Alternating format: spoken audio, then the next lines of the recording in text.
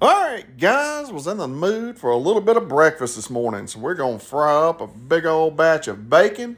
Once our bacon's done, we're going to get our eggs going. We're just going to do some fried eggs on here, a little salt and pepper, flip them over. When we flip them over, we got some bagels we're going to throw down and get toasted up. Once everything is done, time to assemble. American cheese on the bottom, cream cheese on the top, pile that delicious bacon on there. Put your egg on there, cap that baby off. Y'all know what time it is. It's time to go for that bite, baby. These are absolutely freaking killer. Enjoy, guys.